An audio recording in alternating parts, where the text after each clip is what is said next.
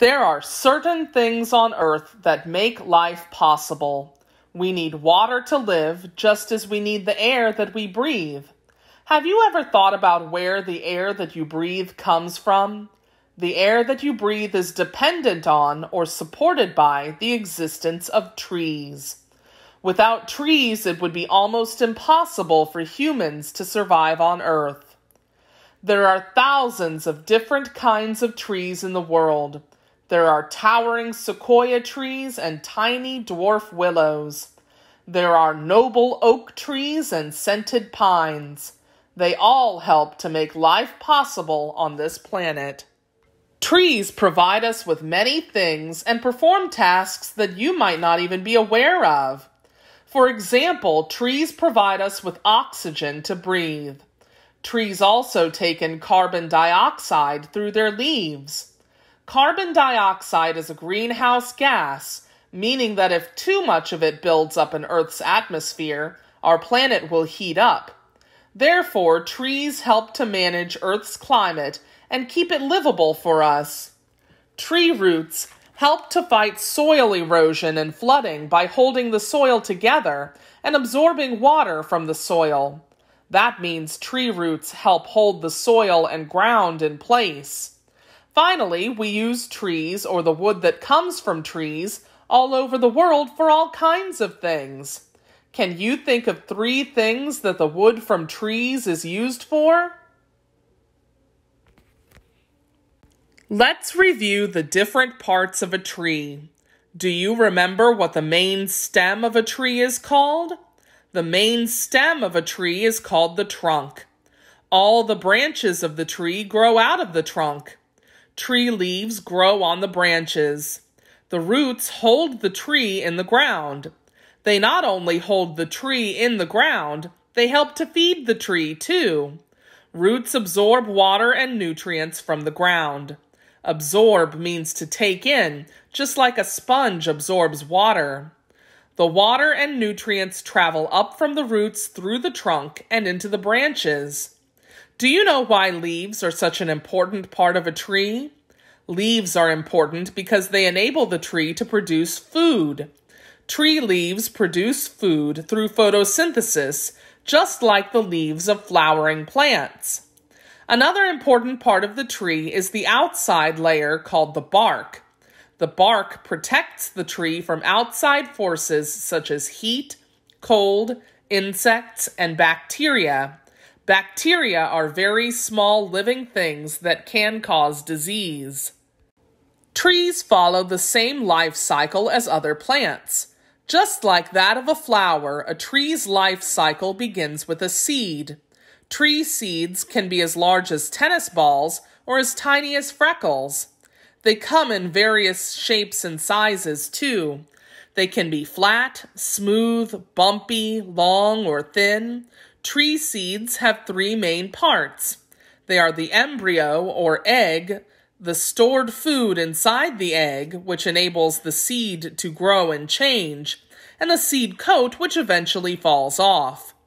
Most seeds are carried away from the parent tree that produced them. Do you remember how seeds are dispersed or spread apart? They are dispersed in various ways. They are carried by animals, people, wind, and water. Wherever they land, they rest in the soil until germination begins. Germination is when a seed begins to grow or sprout. Certain conditions are required for germination to happen. We have learned that in the temperate parts of the world, the seasons affect the life cycle of living things, especially plants. Therefore, when there is enough warmth and direct sunlight as well as water from rain, the seed splits open and germination begins. This usually occurs in spring when there is sufficient warmth and rain. Once germination begins, the seed produces roots that search for groundwater. As they find water, the roots hold fast in the ground and the stem grows up toward the sunlight. Tiny seed leaves open and use the sun and water to make food. The seed has become a seedling or young plant. Seedlings need just the right amount of water, warmth, and sunshine to grow. With the right conditions, seedlings develop into young trees with roots, a trunk, branches, and leaves. Young trees are called saplings. Tree saplings are much smaller than mature trees or adult trees. Usually, trees are called saplings when they are between 3 and 15 years of age. A tree sapling's bark is smooth and its trunk is flexible, meaning it can bend more easily than a mature tree can. When something is flexible, it means it can bend or move quite easily. Once a tree is considered mature, it may flower and produce fruits, nuts, or cones. Some trees simply produce seeds. There are two main types of trees, deciduous and evergreen. Deciduous trees shed their leaves. Deciduous trees tend to have wide, flat leaves, whereas evergreen trees tend to have narrow and thin, needle-like leaves.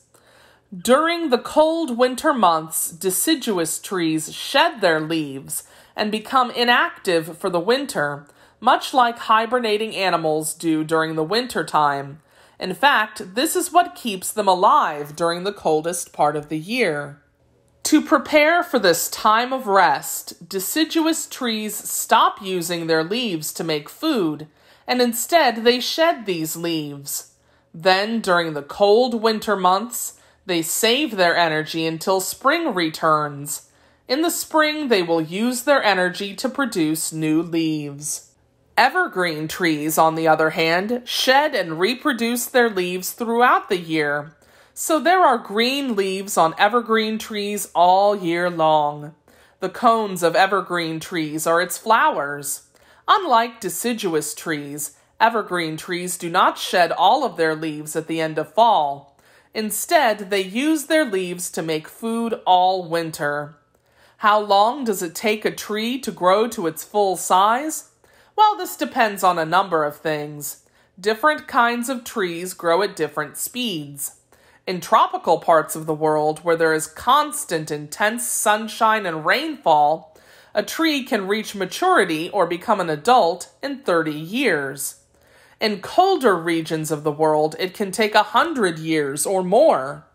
The length of a tree's life depends on many things.